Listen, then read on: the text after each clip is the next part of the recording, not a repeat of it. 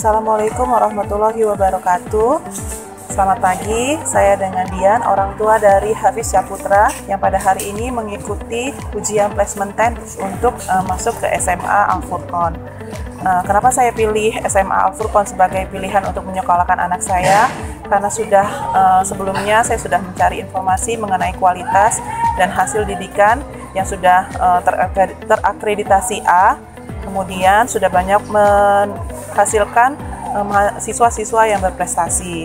Dan harapan saya agar anak saya bisa mengikuti jejak-jejak alumninya, kemudian juga mendapatkan ilmu keagamaan yang menjadi dasar untuk kehidupan selanjutnya. Itu saja, terima kasih. Saya akhiri, wabillahi taufiq wal hidayah. Wassalamualaikum warahmatullahi wabarakatuh. Assalamualaikum warahmatullahi wabarakatuh. Perkenalkan, saya wali dari Gegas Syafiq Abdul Rozak, asal dari Kayu Agung. Mengapa saya memilih sekolah Al-Furqon? Karena Al-Furqon adalah salah satu sekolah yang saya idam-idamkan untuk anak saya dalam pendidikan dan agama.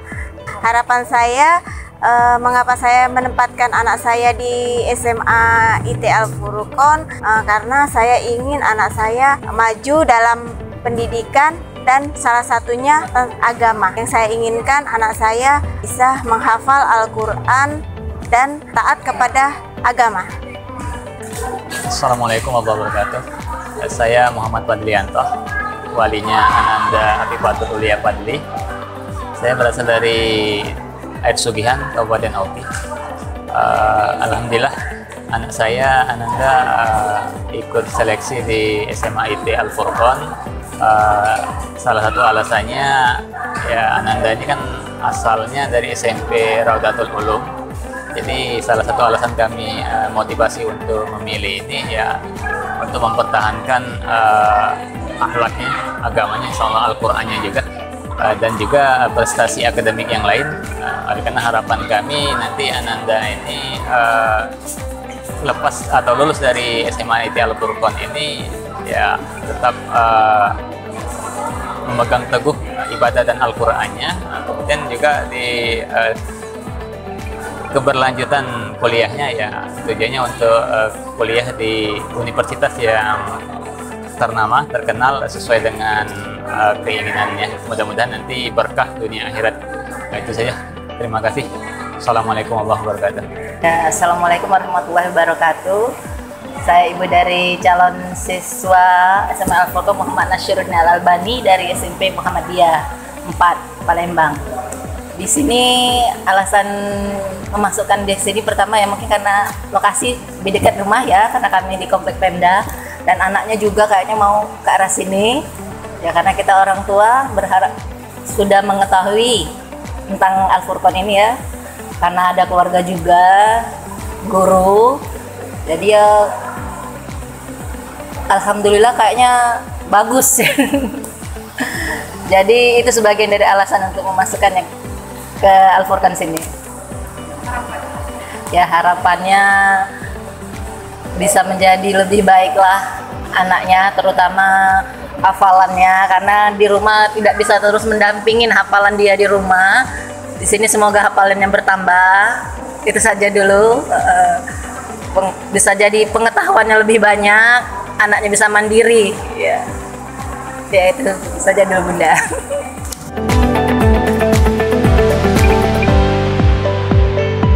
Assalamualaikum warahmatullahi wabarakatuh. Perkenalkan, nama saya Isyamul Ikram, bisa dipanggil Ikram. Saya dari SMP Negeri 1 Penukal. Alasan saya memasuki SMAIT Al-Furqon karena merupakan salah satu sekolah Islam terbaik yang ada di Palembang.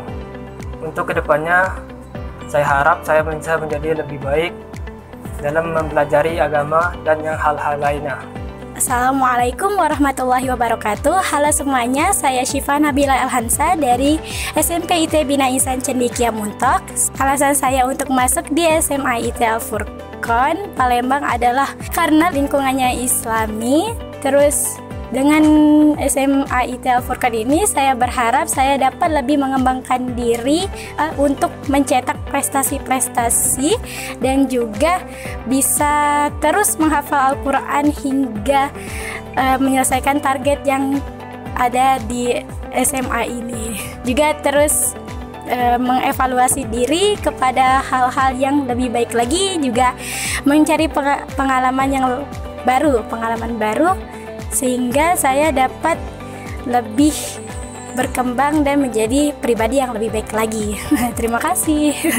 Assalamualaikum warahmatullahi wabarakatuh. Perkenalkan, nama saya Zulfa Madarasiana. Asal sekolah saya dari SMP IT Al-Furqon. Alasan saya masuk SMA IT Al-Furqon ingin menjaga sholat 5 waktu saya, ingin menjaga hafalan saya, dan ingin menjaga iman saya.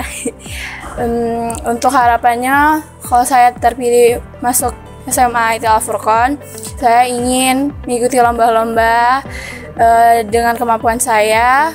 Saya ingin mencapai prestasi baru.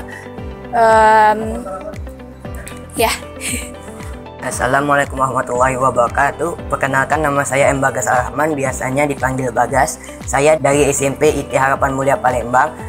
Alasan saya ingin pindah ke Al-Furqon adalah untuk memperkuat wawasan agama Islam, karena SMA IT Al-Furqon adalah salah satu SMA yang terbaik di Palembang.